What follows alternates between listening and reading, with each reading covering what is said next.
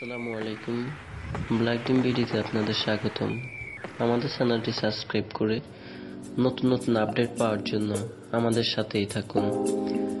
আজ বিকেল 5:15 শ্যামলী থেকে আমি আর আমার এক বান্ধবী লাভবাহিক বাসে উঠলাম সায়দাবাদ যাওয়ার উদ্দেশ্যে।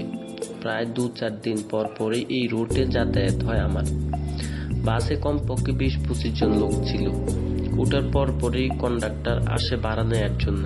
বললাম, ভাইয়া একটু পরে দেই, সায়দাবাদ যাব। আমরা সিট না থাকায় পিছনে গিয়ে বসতে হয় আমাদের। আমরা দুইজন কিছুক্ষণ গল্প করে পরে জ্যাম বোরিং লাগায় হেডফোন গান শুনতে থাকি। তখন সবে আমরা সংসদ ভবন পার হলাম। প্রাম গেট পার হবার পর কন্ডাক্টর আবার আমাদের কাছে ভাড়া নেওয়ার জন্য আসে। ভাড়া নিতে নিতে কন্ডাক্টর হাসি মুখে জিজ্ঞেস করলো, আফারা সায়দাবাদ কই যাইবেন?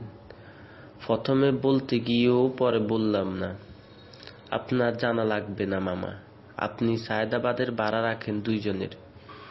আমরা আবার হেডফোন লাগিয়ে গান শুনতে থাকি।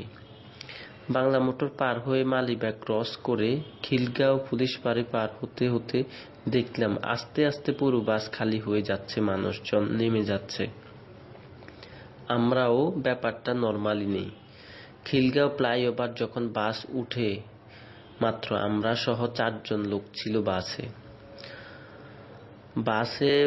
আর থামলো না। বাসা বোতেও বাসটা আর থামলো না। মানুষ না থাকা সত্ত্বেও বাসে লোক উঠায়নি কন্ডাক্টর। বৌদ্ধ মন্দির পার হবার পর আমরা যখন ফোন ব্যাগে ঢুকাচ্ছিলাম নামার জন্য রেডি হব, হঠাৎ পিছন থেকে আমাদের দুইজনকে 2টা লোক হাত দিয়ে মুখ চেপে ধরে। বাসটা হঠাৎ জোরে টানা শুরু করলো। আমি চোখে অন্ধকার দেখছিলাম। পরে আরেকটা লোক আমার পা বাঁধা শুরু করলো। বুঝতে পেরে শরীরে শক্তি দিয়ে তাকে লাথি মারি। আমার মুখে রুমাল চেপে ধরায় চিৎকারও দিতে পারছিলাম না। ভয়ে আতঙ্কে শরীরের প্রতিটা নার্ভ আমার জমে গিয়েছিল, যা ভাষায় প্রকাশ করার মতো না।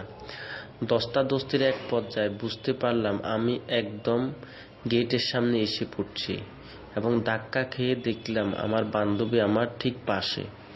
হাত দিয়ে যত জোরে পারে নিজের শক্তি দিয়ে লোকটার বুকে আঘাত করে সাথে সাথে উনি আমাকে ছেড়ে দিয়ে আমি আরেকটা লাথি মারি পেট বরাবর। কিছু না ভেবেই আমার পায়ের জুতা খুলে আমার বান্ধবীকে যে লোকটা ধরে রেখেছে তার মাথায় মারি। ওই লোকটা ড্রাইভারের পাশে পড়ে যায়। তৎক্ষণাৎ আমরা গেট খুলে বাস থেকে লাফ দিয়ে ছিটকে পড়ি। কোনো মতে রাস্তা পার হয়ে দেখি বাসটা সোজা চলে গেছে। একজন ট্রাফিক পুলিশকে বললাম, উনি দেখি বলে বাইক নিয়ে সোজা চলে গেল। আর দেখতে পেলাম না ওনাকে। বুক ফেটে রাগে দুঃখে ভয়ে শুধু চোখ দিয়ে পানি ঝরছে আমাদের। রিক্সা নিয়ে বাসে এসে পড়ি। এখনো রাগ ভয়ে কাঁপছি। কাকে কি বলবো বলে উঠতে পারতেছি না। আর বলে বা কি লাভ? কে পাবে তাদের? কার কাছে চাইবো বিচার? লিখেছেন ফারহানা তাসনিম। 18/4